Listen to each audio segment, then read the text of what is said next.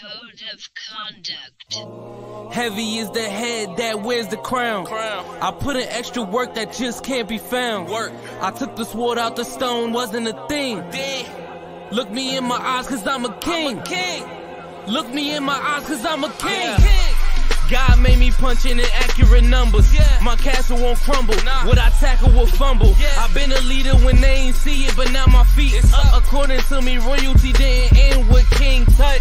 Crown on my head, clouds is at my legs. Big says sky is the limit. I look down on the ledge. I push the bar like I'm opening a cell. Hands in my cookie jar, you won't come out with a single nail. I need all of mine. The weight of my shoulders won't fit on a scale. What's a king to a giant? Well, Goliath fell. Even if we playin' chess, dog, this king can't be checked. I make all my moves on the board, I invented my steps. I'm a king, the blood of a ruler, I feel like Mansa Musa. Make your squad disappear like landing by the Bermuda. Triangle, look at it from my angle. I'm a king, the closest thing to being one of God's angels. I'm a king. Heavy is the head that wears the crown. I put in extra work that just can't be found. I took the sword out the stone, wasn't a thing. Look me in my eyes cause I'm a king. Look me in my eyes cause I'm a king. Good morning, good afternoon, good evening, and good night.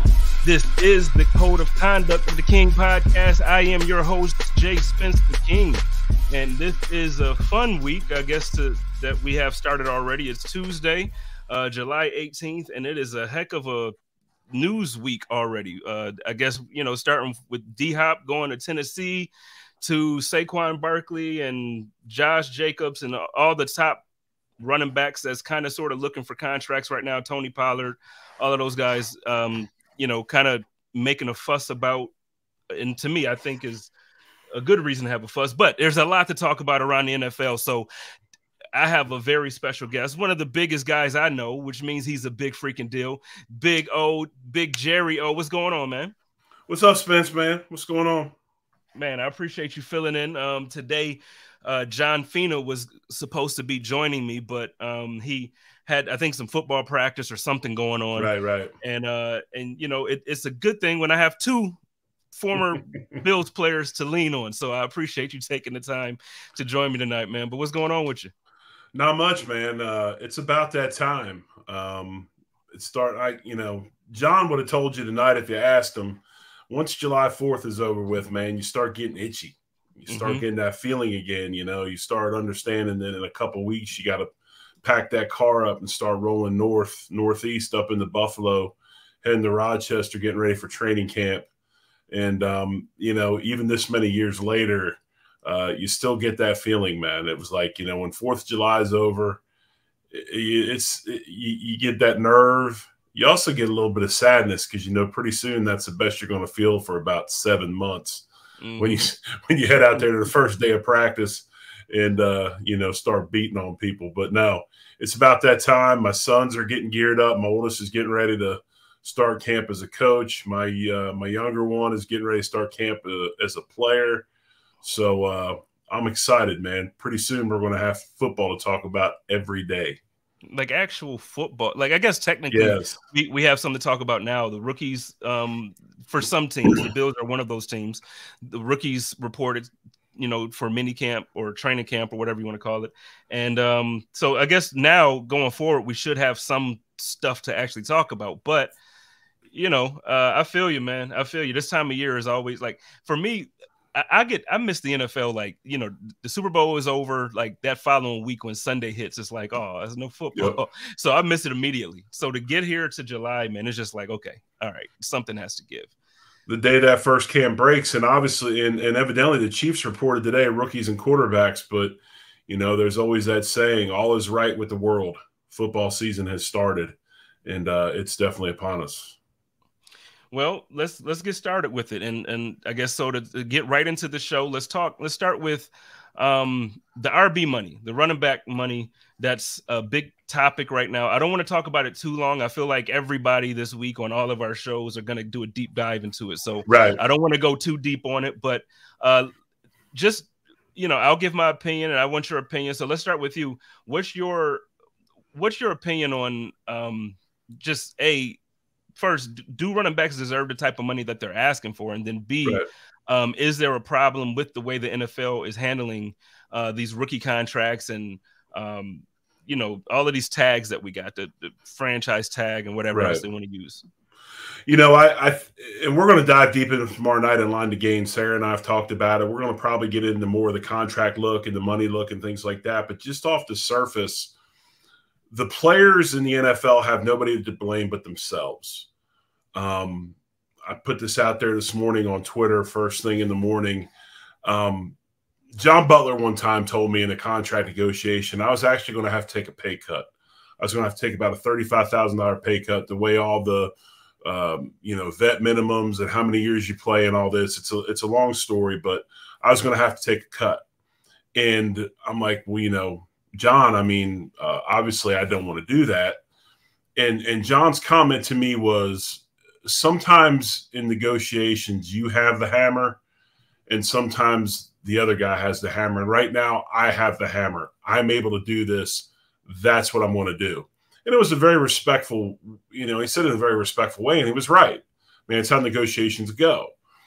And about 3 years ago, when the CBA was up again and the players in the union had the opportunity to renegotiate this deal with the ownership, they had the hammer. They had all the power, because when the power structure, what it comes down to is, yes, I know the owners have all this money and everything. If you don't have players, you don't have premier players, you don't have a league, okay? And for whatever reason, the union, the message was clouded. They got the veteran guys to, and if you look at this thing, there's different portions of the union. There's the players, or the current players, and there's the retired players. So the retired players, it's Nolan Harrison who kind of is the voice for that segment of the union. They have a specific message that they're putting out there. And I actually went to a retired players event in Washington, D.C., when this whole thing was starting to get talked about. And they're like, look, this is what you got to take back to your guys. This is what you got to tell them. And, you know, they bought the older guys easy. I mean, they gave us a couple extra $100 a month on our pensions. They were happy, so they were taken care of. But the players, for whatever reason, if this was Major League Baseball or the NBA, there would have been a strike. There would have been a work stoppage. There would have been no football that year.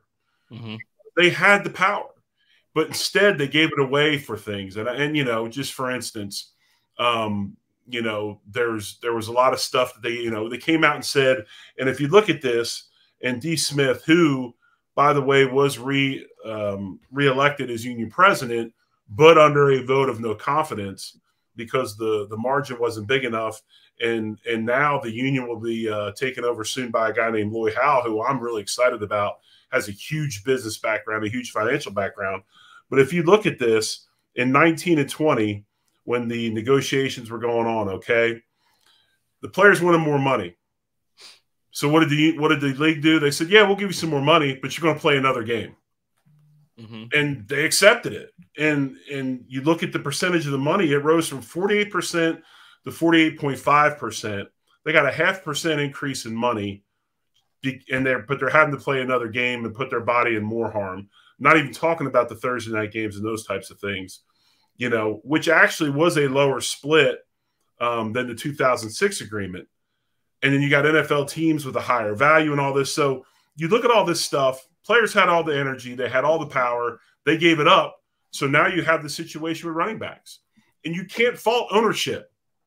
Are you going to you're going to force these guys to pay guys amounts of money they don't have to? No. I mean, it's business, right?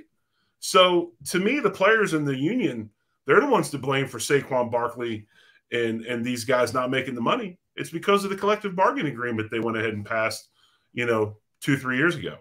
And it's a shame, but it's their fault. And you know what? So I agree with you. Like, obviously it's their fault, because this is why you actually bargain during the collective bargaining agreement process. Like, right. This is why you take things to the table. And I remember when this last one just passed, and like, there, obviously as a fan, you felt like this was a victory because we weren't going to miss football, right. You know, but I remember looking at it and saying, like, man, I don't know if these things are the wins and the victories that they think that this is.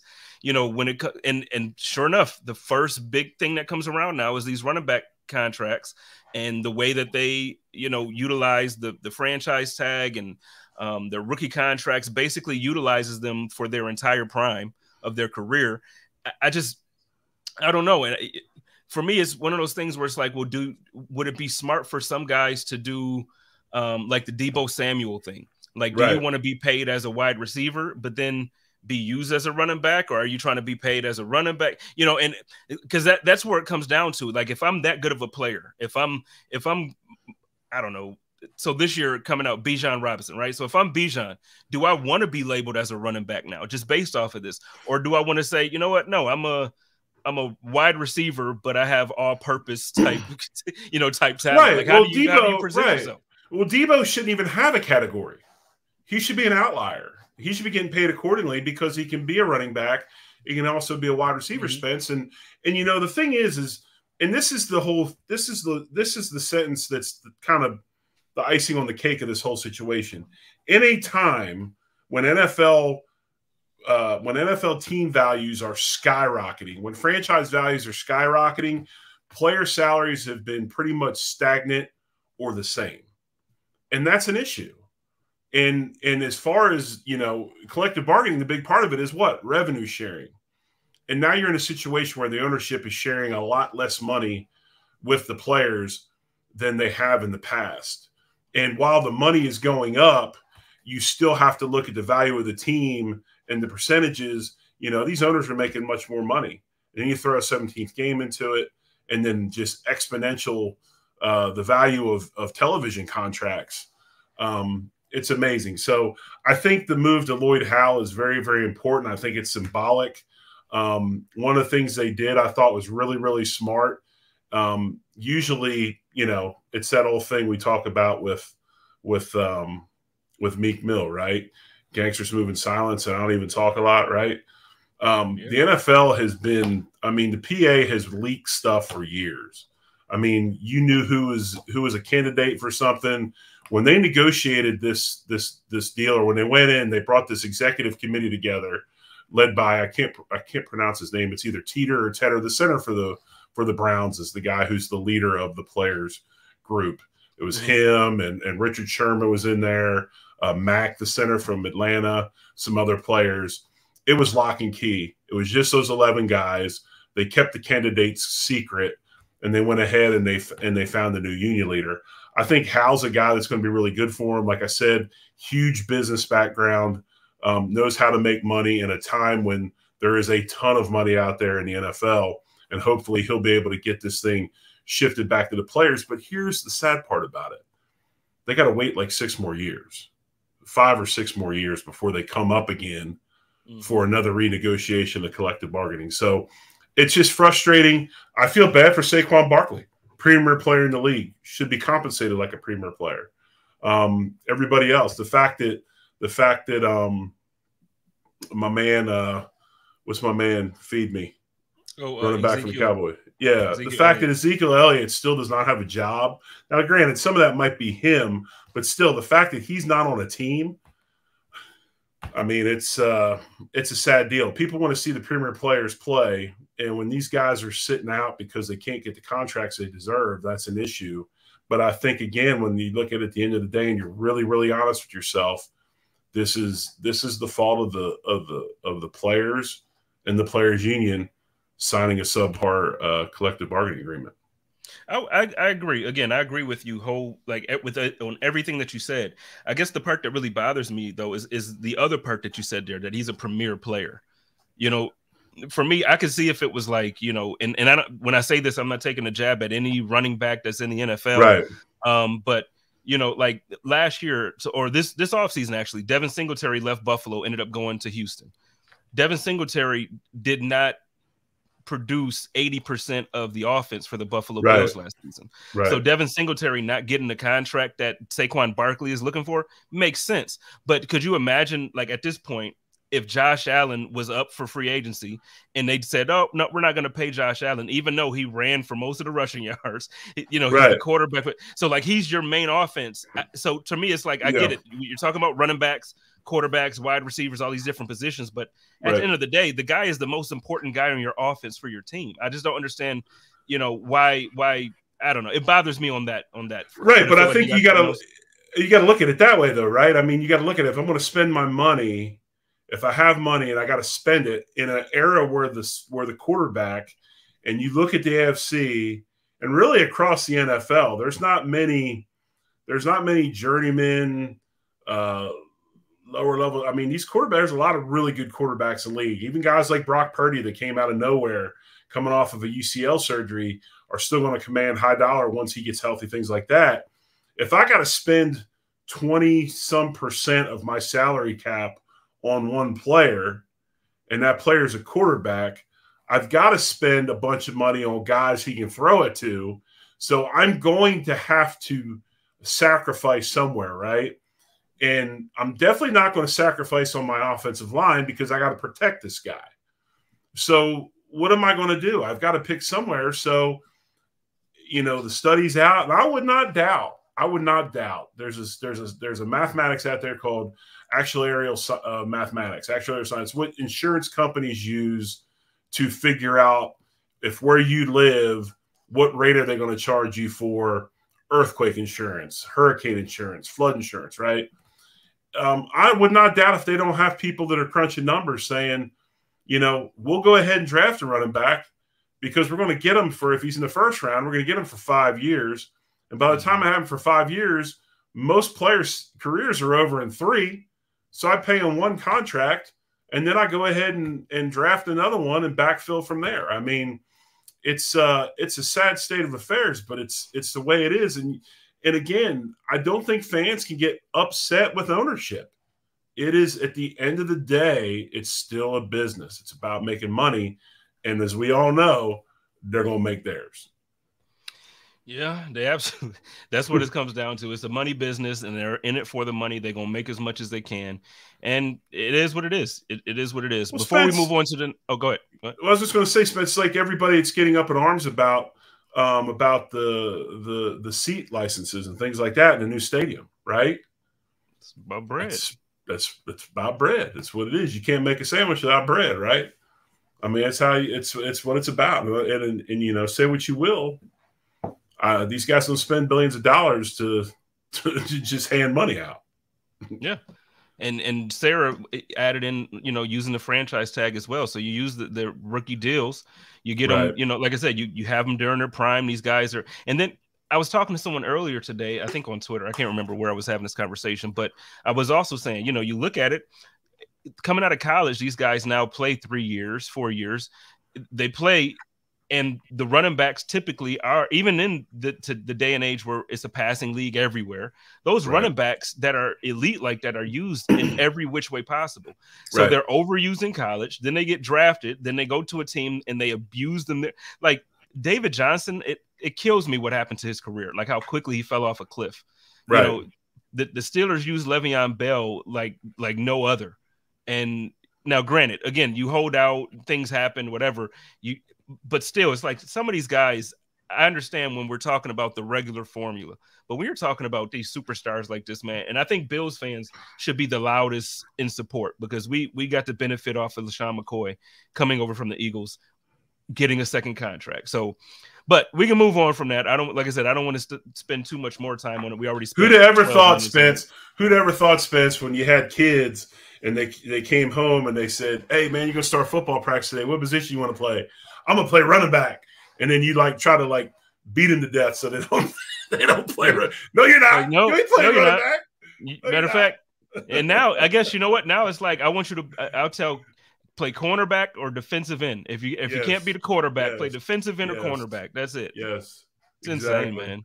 So before we move on to other topics, really quick, I do got a quick word from my man Buffalo Freddy. Okay, here's the deal. I know as Bills fans, we wait all year for the fall and the winter so we can go to the Bills games. I get it. Trust me, I do. But let me tell you why this time of the year is elite. It's party time. And we're going to party for so many reasons, whether it's a graduation party, a birthday party, family reunion, or just because it's Saturday and the weather's perfect. Here's the thing. My guy, Buffalo Freddy, has everything you need to make your party the best party of the year. We have everything from chairs and tables to premium tents, water slides, wet and dry bounce houses, and so much more. And that's not all. The best barbecue catering in Western New York has you covered, whether it's a small party or a corporate gathering. Buffalo Freddy Barbecue Catering makes everything easy for you. Rentals and bookings available now at www.buffalofreddy.com, or you can call 716-4FREDDY. That's 716-437-3339. Remember, for all your party rental needs, just call 4Freddy. All right. Shout out to my man Buffalo Freddy. He gets it popping. He got a stage. Like if you wanted to, like if Joe wants to come out of retirement from being, Joe used to record music and everything. So I feel like Joe should come out of retirement, put on a live concert at the Bills Mafia house. I'm just saying, I'm throwing this out. I'm giving ideas out for free. Don't, you know what I mean? I don't even need a portion of the ticket sales or nothing. I'm just saying Joe could drop an album, do the concert there at the Mafia house. We could do the beer release and everything right there. It could be we could just have it. We could just have it. I'm ready for it. Let's do it. Now, is he dabbling back in the music scene again? I know he still plays. I know what he does, but is he trying to come up with some concepts, some songs, or what? He should. I told him. I said, Joe, we should do an album together, man. I'll come out of retirement if you do. I'm playing. Man, hey Spence, they already did that, man. It was Run DMC. Well, no, but Joe, who said a DJ could, but I'm not as good. Yeah, well, I'm not as good as Run DMC to do that with them. So I'm just joking for everybody listening. I'm not coming out of no type of music. As long as y'all play Rockbox, I'm good, man. If you come out, you open up a Rockbox, I'm ready. So all right, well let's get around the NFL, man. A topic that came out today that I heard that had me really interested, because all we ever hear about this guy is that he's the GOAT, bar none, like not even no one close, and that regardless of what you heard and what you think it wasn't just Tom Brady, because Bill Belichick is this much of a genius for football. Although his record absolutely sucks when he doesn't have Tom Brady, he is the GOAT. Today it comes out that according to some sources, I can't say how true this is or isn't, but apparently he's on the hot seat, and he's been on the warm seat for two years now since Tom Brady left, and now he's on the hot seat. What are your thoughts on that? Well, I think what puts Belichick on the hot seat is not Belichick's coaching on the field. I think what puts Belichick on the hot seat is the off the field stuff. I would imagine, and I've never been in his meeting rooms. I don't know him personally. We did beat him in the old Cleveland Municipal Stadium when he was the head coach of the Browns, which was a good day. But I think what gets Bill in trouble is probably he's really hard to work for. I would imagine that there's probably a lot of turnover in the front office. There's a lot of tense situations. And I would think this whole wanting to prove himself after Tom Brady left has probably taken that to the nth degree, considering, too, his age and knowing that he doesn't have many years left before he's out of football. So, I still think he's a premier coach. Obviously, any coach that's any good will tell you, okay, yes, coaching's important, but you got to have players to execute what you think up, right? I mean, I watched Andy Reid in Philadelphia for how many years? Mm-hmm. They got close. They went to Super Bowl. They didn't win it. Now he goes to Kansas City. He gets Mahomes. He has Kelsey. All of a sudden, boom, he's an unbelievable coach. He wins a couple Super Bowls. So, yeah, I mean, I think he's on the hot seat, but I would have to think a lot of it is just the off-the-field wear and tear and grind of dealing with him day in and day out. It can't be getting any better. And if Mac Jones plays like the old Mac Jones and not the new Mac Jones, it's going to get really tight, really tight this year, because considering he's in a division where you have the Bills, and if you listen, there's a lot of people that aren't picking the Bills to win the AFC East. And I've said it before, it's the hardest division in football. And it's not going to be any easier for Belichick this season having to play Miami twice, the New York Jets twice, and the Bills twice. So I can see why that would definitely be happening. Well, listen, so you're in Oklahoma, right? Yes. Is marijuana legal there? Yes, very much so. Okay. So it's legal in Arizona now, and I know Buffalo just opened up a couple. Well, I should say this: it's medical marijuana here. Medical so use. you go online, you tell the guy you got plantar fasciitis or a hangnail, and they give you a card. So it's basically legal, but yeah. Okay. Well, I'm asking that because apparently the people that are not picking the Bills for the division are on this this medical marijuana in Oklahoma, Buffalo, or Phoenix. I don't know what the heck is wrong with people. I understand that Aaron Rodgers is there, and this wasn't even where we were supposed to go with this conversation. Right. They're killing me, man. Like the Dolphins, them signing Ramsey is not closing the gap from what we saw at the end of the season. Bringing Aaron Rodgers over, I'm sorry, did y'all watch him in Green Bay last year?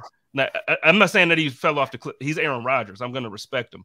But he wasn't exactly MVP candidate Aaron Rodgers last season either. So I need y'all to really put some respect on the team that has consistently now been at the top. I'm not saying like we're there for 20 years like the Patriots were, but come on, like we got the division.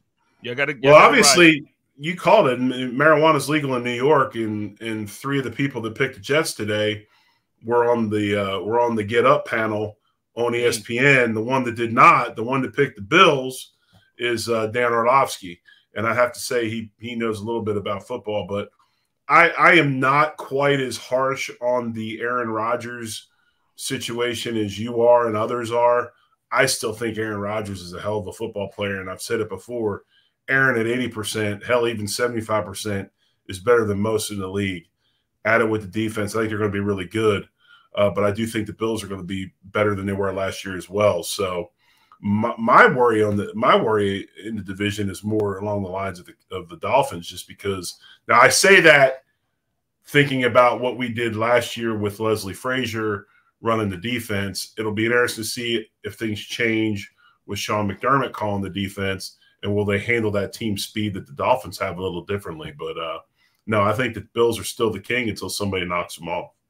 And that's all I'm saying. For the record, I do want to say I agree. I think if anybody is a listener of Code of Conduct, or if they listen to Chop Up or Hump Day Hotline or all that stuff, then let everybody know. Everybody knows how much I love Aaron Rodgers and how long I've loved Aaron Rodgers. I just think at this point now the Jets got him on the back end of his career. So right. I do think he's better than what they had. I think they'll be a better team than they were last year. But I'm talking about straight up, oh my God, the Jets are now Super Bowl favorites. I'm sorry. Aaron Rodgers has been great Aaron Rodgers, and he only has one Super Bowl to his name. So I just want to caution people against saying everybody is going to be Tom Brady when they leave their team and go to another team in their 40s. I know, but you well, go ahead. You always make the comment, okay? Would you rather say in a conversation, Spence, you know, I know Jim Kelly's only won one Super Bowl. Okay? I mean, we know how hard that is. I have no problem with him winning one Super Bowl. I don't have a problem with him winning one Super Bowl. I think Aaron Rodgers is, I've said this plenty of times on public record, I think he is, if not the best quarterback I personally have watched, like the guy that I think overall, I think he was, did he have the winnings? No. And I know Bruce says wins are not a quarterback stat. So if I'm going to, of all time, me personally rank quarterbacks, I put him just behind Dan Marino to me personally. I think Dan Marino, and then Aaron Rodgers. But I'm talking about right now, 2023, Aaron Rodgers going into New York or New Jersey. I don't think that he changes it that much that it's like, okay, these guys are Super Bowl favorites. He wasn't a Super Bowl. And that's what I mean. I don't mean he has one. I don't have one as a fan. So I can't talk crap about Aaron Rodgers and his Super Bowl. Right. I know what you're saying. I'm just saying that when it comes to the Jets, it's like, okay, so you got Aaron Rodgers. Now you're Super Bowl favorites. No, they do have a great defense. Do you think Hall is going to be healthy enough, or do you think they're going to go out and try to get Cook? I don't know, man. I could see him going out and getting Cook. I just got a lot of faith in what they're doing defensively. I just really do. And I think it takes Aaron Rodgers takes all the drama out of the offense. Okay. Robert Slay, where the head coach, he's not going to have to worry about offense. They've got a head coach over there now. They got an OC, whatever. Now he's going to concentrate even more on the defense. That whole mix to me. But yeah, I could see him going trying to get Cook. I mean, with Hall in the situation that he is, if they got the money, I don't know what their salary cap situation is, but that'll be interesting. I mean, it's AFC East, man. It's going to be a knockdown drag out. It's not going to be a cakewalk. It's definitely going to be interesting this year. You know how it was before, right? How many times, Spence? And I know you want to train up just real quick. No, you're good. Man, you play 6 games against the worst teams in the league, man. You get automatic 6 wins just because of because of your division. Yep. No more. Nobody better say that anymore. Yeah, no, it's a bit. Now you figure if the Bills go 4-2, 5-1 in this division, nobody can take that. Nobody can take that from you. Right. Nobody. Exactly. Yeah, no, I'm with you. So, okay, well, let's pivot a little because we're still talk AFC for the most part. A guy that I was very public about wanting to sign with the Buffalo Bills, and a lot of us were public about it. D-Hop chooses Tennessee, the Titans. So he, in essence, the way I want to word that is he chooses Tannehill over Josh Allen, Patrick Mahomes. I know it's about money, so he chose the contract, but when you're talking about football at this point, I'm talking about, well, he chose to catch passes from a quarterback who probably won't put him at the pace that he's used to.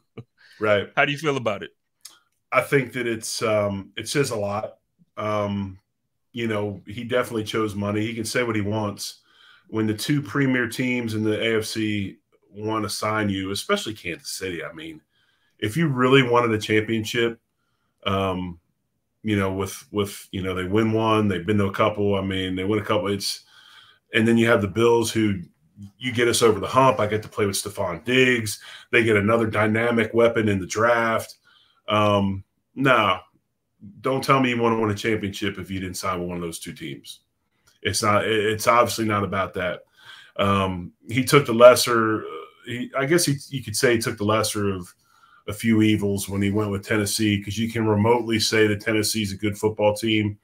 But again, like you said, you talked about Tannehill, and I don't got any problem with Tannehill, but he's definitely not those 2. I don't know what Vrabel's going to do with him. You got to feed the running back too. Just how many opportunities he's going to get to catch the ball. They're still reeling from their GM getting rid of A.J. Brown last year. I mean, they're still trying to figure that out, right? So they go ahead and get D-Hop to bring him in, even though, D-Hop's a tremendous receiver. He's a different style receiver than Brown. So, hey, nothing but love to him. I like him. He's one of my favorite players in the league. I think he's a great player. But don't tell me you want to win a championship when you have the opportunity to play for those 2 teams. And you ain't got to sign a long-term deal, right? Yeah. Just sign one. Do a sign a one-year long-term deal.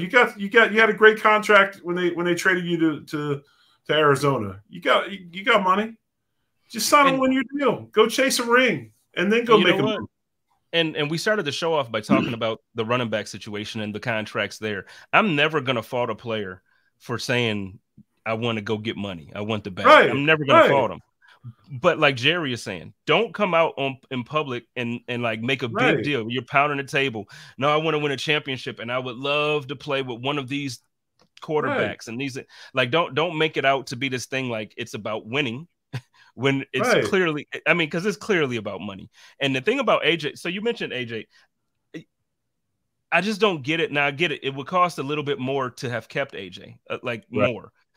But AJ's younger, and I think at this point of their careers, I think it's fair to say that at this moment, I would feel like AJ's the better of the 2, right? Like, I think he is in the game that they're playing now. I think that if you had AJ and D-Hop on the same team, they complement each other really well, right? Mm-hmm. And I think that's where we lost some stuff with Diggs last year. Where was that other guy, that physical guy, to come along? I think Gabe's a great receiver. I don't have any. I'm not. Mm-hmm. This isn't a bash Gabe thing, but you have to have complementary pieces, right? So I think those two complement each other well. But, you know, when you look at football the way it is now, and the way a lot of things are going, it's a lot of one-on-one stuff, a lot of 50-50 jump balls, back shoulder stuff. You know, you got to have that physical. I was thinking the other day, there was a lot of conversation, and you and I texted last night about it. We were talking about Eric Moulds. Moulds would absolutely just go bonkers in today's game because he was A.J. Brown before A.J. Brown. Yeah. He was a huge receiver, strong hands, could go up and apex the ball. He could run away from people. People forget he had kick return touchdowns early in his career for the Bills. I mean, you know, that's the type of guy that I like. So, yeah, I would probably, if I had a choice between the two, I'd take A.J. Brown, and then maybe I could talk D-Hop into coming on board as well. But I like physical wide receivers. I really do. No, I hear you. And on that mode situation, like, first, I just want to shout him out. So his birthday was it yesterday or Sunday? I believe it was this week. I know that. Yeah, it was this week. Yeah. Modes. I love the comparison to AJ because I think they both were strong, physical. Like right. Modes, man, he would just run through people. Like it's almost like he wanted you to be physical with him. Right. Can we talk a little bit about Mo? You know how yeah, much we can because I think in one of the things that I've always been really interested in, Spence, and I still watch it is how positions progress through the years, right? How do they evolve? And I remember we went from, you know, James Lofton, and we went from Andre Reed, and these guys were just, you know, clean, man, come out, you know, uniform was just clean, running just crazy precise routes, smooth. Dre'd get the ball across the middle, you know, and just, you know, would kill people with route running and things like that. And then this just monster shows up, and he's like, he's jumping over people, ragdolling coverage. And I'm talking about Eric and just how different it was. And, you know, we had that whole stretch of the real physical receiver. And then we start moving into the smaller guys that are space guys, and we're going to clear out. We're going to run, you know, we're going to run a bunch of shallow crossing routes, you know, guys like Edelman and some of the smaller slot guys that come into the league. And I love watching these receivers progress. But it was, you know, when Eric was drafted, he was that guy, man. He was like, he showed up and you're like, dude, that dude's a wideout. Yeah. You know, you're like, that dude's a wideout. And he was just so dominant with the ball there. One-handed, apexes the ball, brings it down, just physical strength for days, like was born with it. Like that wasn't weight room strength. That was something his mom and dad gave him. And it's just insane to watch him, man. Yeah, it is. And the other thing about Moulds I loved is the way he competed. I mean, he got after it. I mean, that catch right there, I remember that catch like it was yesterday. I mean, that thing's about as dumb as can be. I mean, look at this. That's just stupid. But that's what we went to. Then this whole realm of receiver comes in and shows up. And but no, it's cool, man. It's the one thing that's really cool about football. It's kind of like nowadays where you know, that's my boy AVP right there, the pill. Another one-handed catch. And you know, it's funny now because those type of catches now seem like they're routine, right? Like these guys are coming out of college making catches like this. But man, Modes was doing this, and it was like week in and week out. And I try not to. I don't mean this ever to take shots at people, but when you talk about the quarterback play that he had, I feel like if he had an opportunity to play his entire career with Manning, like Marvin Harrison did, or if he had a, you know, like I just couldn't imagine what his numbers would be if he had a quarterback on that level, or even if he played with like Drew Bledsoe for his entire career, as opposed to just a little bit of time. Right. You can't tell me he wouldn't have been mentioned in the same conversations as the Terrell Owens and whoever else that we put in that top conversation. Man, he was insane. He was insane. Right. There's no doubt. I mean, and that's what he was. That was that type of receiver. The Terrell Owenses of the world, the Des Bryants. I mean, you know, Eric Moulds was a guy that kind of led that crew that came in and kind of changed the wide receiver position. And I mean, you know, tremendous player, tremendous dude. Was always good to my kid, and one of my favorite teammates. Definitely when I played. Man, well, it's always good to be able to talk to somebody that played with him and like, you know, hear it from that perspective. Because as fans, obviously we love him and we want him on the wall. But I always, to me, I listen to how their former teammates talk about him, and I've never heard a bad report about him.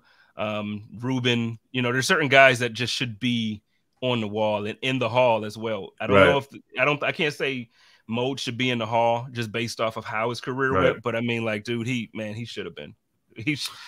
Right, exactly. You know, and it's not his fault. I mean, you know, you're on a team and you come in and you catch a franchise on the downside. You know, of course, the 17-year drought. You know, same thing with Rube. Rube was there. We've gone to some playoff games. Rube had, I can't remember how many Pro Bowls in a row, and Eric went to a bunch of Pro Bowls as well. Both of them are definitely deserving of being on the Wall of Fame, and hopefully they will be on the wall when the new stadium is built. Yep, that's one of the things. And I know we, again, on your show, we talked about, you know, the Wall of Fame and how we feel like they should handle that. It just bugs me because I feel like there's 4 or 5 guys off the top of my head right now that I think should be up there. You know, and I know you can't put everybody there, but you know, but Eric Modes and Ruben Brown for sure are 2 that should. Eric Wood is one that comes to mind. Obviously, I think about Freddie. We could always talk that, so we'll move on from that. But man, it's crazy to me that we've had such talent come through this team, through this organization, and we don't have a ring, man. That you can have that conversation on another episode. Can I have that when John comes on? Yeah. John actually was at 2 of them and played in both of them. I was a spectator in the last one, so that'd be a better question for John.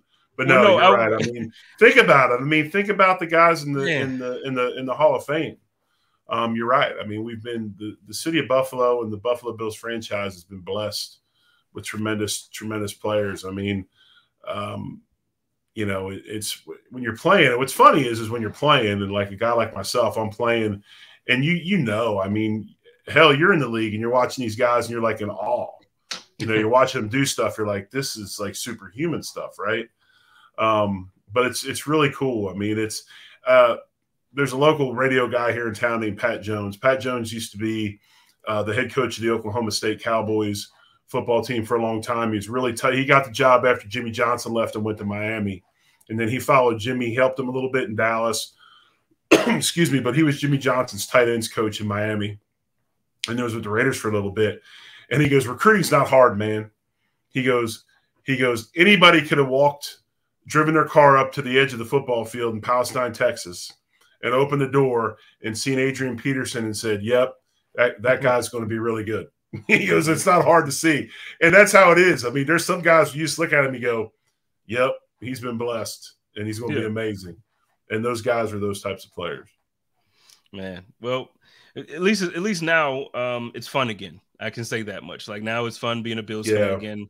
And that's an argument. Let me ask you that, because you're being a former player, a lot of times, you know, fans have this perspective on things, but as a player, so would you rather it be fun or win the championships? You know what I mean? So what I mean by that is, would you rather have, say for your career, if you get drafted and they're like, you can go to the Bills and you can have 8 to 10 years of consistent success. You're going to make the playoffs every year, win a division maybe 65% of the time, but you probably won't win a Super Bowl. Would you want that career, or would you say, you know what, I'd take a 2-year career if I win the Super Bowl in year 1 or 2? I would much rather win a Super Bowl. Okay. I really would. The championship's what it's all about. That's why you play. Yeah, I mean, long careers are great.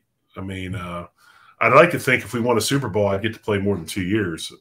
Touche. You know, did your job. But right, I did my job. But you know, one thing that's funny about really good football teams, and really it's really good teams in general, but some of the most stressful, miserable times I've had in sports were on teams or been associated with teams that were really, really good. Because every week the pressure mounts and it gets bigger and bigger and bigger. And for instance, I was just following my son's team, and when they won a state championship in high school, my senior season when we went 10-2 at University of Tulsa and went to the Freedom Bowl, really, really good teams. It's just a constant amount of pressure. So when you look at the Bills and the fact that they were able to go to 4 straight Super Bowls, the amount of pressure that team had on them, and they did it.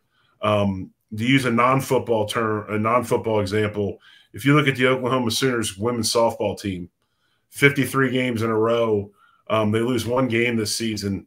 Just, and the amount of pressure those women were under, and that's some of the best teams. It's some of the worst. It's just it's tough because you had that shroud hanging over you all the time because you got the target on your back every waking minute of the day. Every article's written about you. How are they going to beat you? Who's coming to beat you?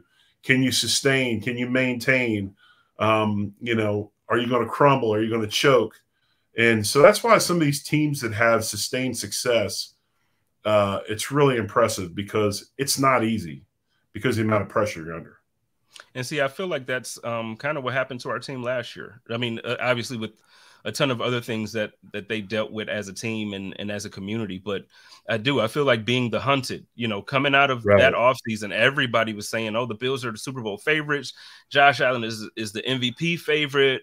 And, it's just like we had all of these expectations. And I feel like it probably did weigh on them. And come the end of the year when I could see why Jordan Poyer, he says it all the time. Like, he just hates that they ran out of gas, and he doesn't use it as an excuse. A lot of players that I talked to haven't used that as an excuse, but he's like, no, in all honesty, like we just ran out of gas. Like it was just a lot. And he meant that mentally as well as the physical part of being a football player. So that's exactly what I was going to say, man. You could see it. I mean, they just were done. They had no energy. They just ran out of gas. I agree with Jordan. It's dead on. All right. Well, last topic before we get on out of here, man. Also, if you're not doing anything, you're up hanging with us, stick around for the chop up immediately following this. Steros for the Girls is going to be joining me, and Jeremiah Poyer, Jordan Poyer's brother, is doing his own thing, making his own name and stuff. Because now he's with Buffalo Rumblings, and he's a consistent member of the chop up crew. And hopefully, I'll get him to brand his own show. But stick around for the chop up.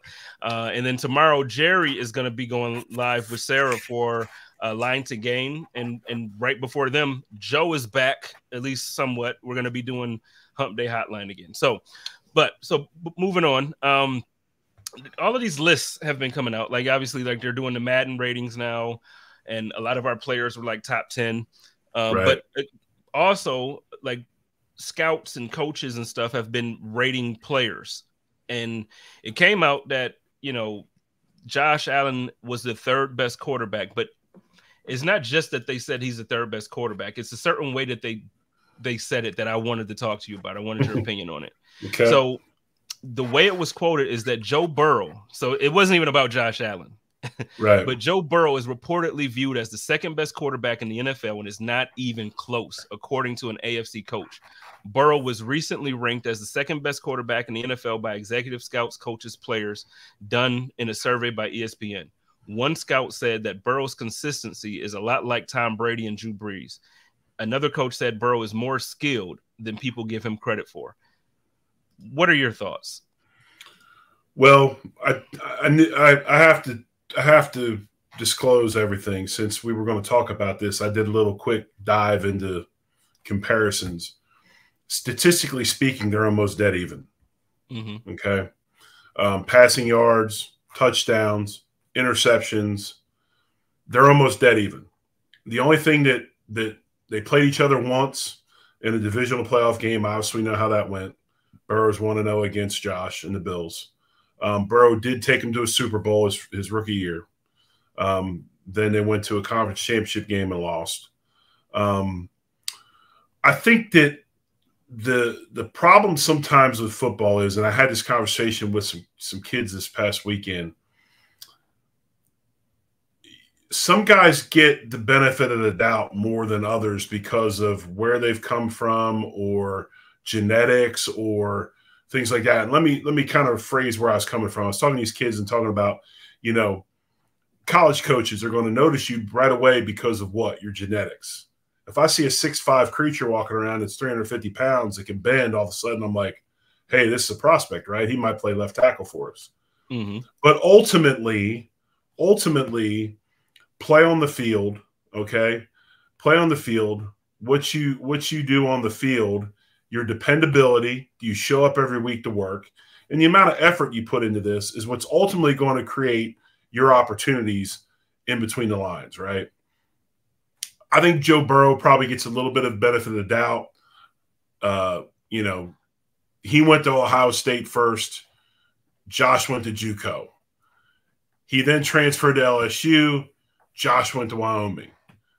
Burrow won a national championship.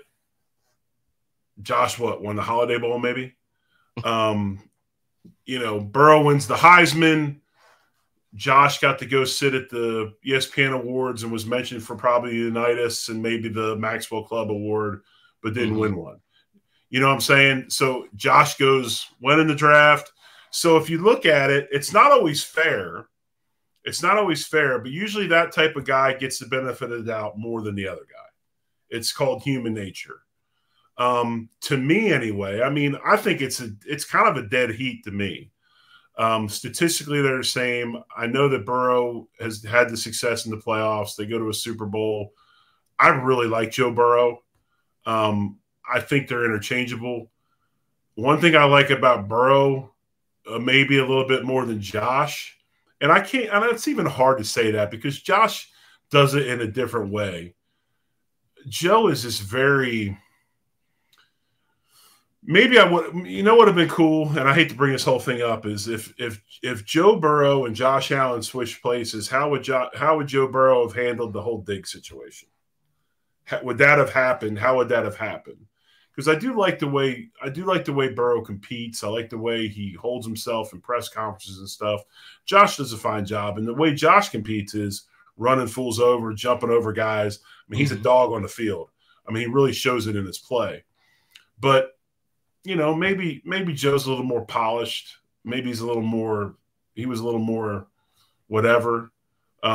Can't say that anymore about Josh because he's rolling with a Hollywood girlfriend now, right? So that puts him in the upper echelon of pro quarterback. So really, other than the playoff success, they're kind of the same guy, wouldn't you think? I mean, I don't know why it's exponentially better. I mean, I think do I like Red Delicious or do I like, Golden Delicious? They're both apples, right? I maybe like this one a little more. I don't see this exponential thing to me. Well, that was the part for me when they're like, and it's not close. Like, you know, to you, because I can't argue with anybody. If you say that now, I think everybody can agree that Patrick Mahomes is the best in the league right now. And then I think after him, I think if you say Joe Burrow, okay. If you say Josh Allen, okay. And I'm not gonna fight you either one that you pick there.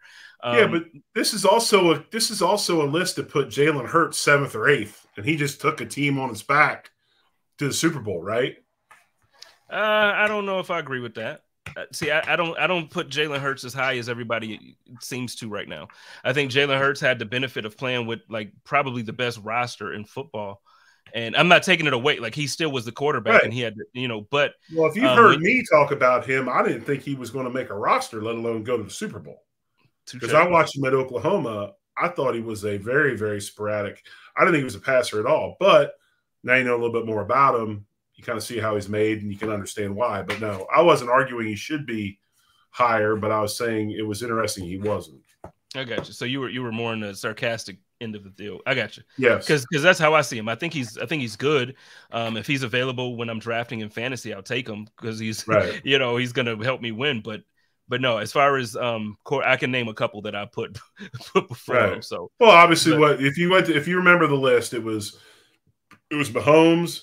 It was Burrow, was Josh, and was 4 Herbert. That's Herbert. Mm-hmm. And then who was 5? I don't even remember 5 because I was more shocked at like how the top 10 did round out. To me, there's certain guys that I think Lamar should be higher than they place him, but I think because of the offense that he's in, he just never will get that. Well, maybe this year he'll get respect there. Right. But I think he should be higher. So to me, here, I'll pull it up while you kind of finish your thoughts on it.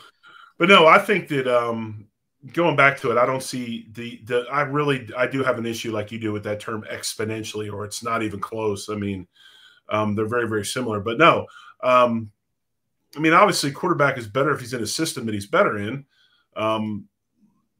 I don't know. If I was Baltimore, I'd start running. I mean, I know Lamar takes off on his own. Yeah, Richard's right. Richard Rush brought up, but Aaron Rodgers was 4. I think Herbert was 5.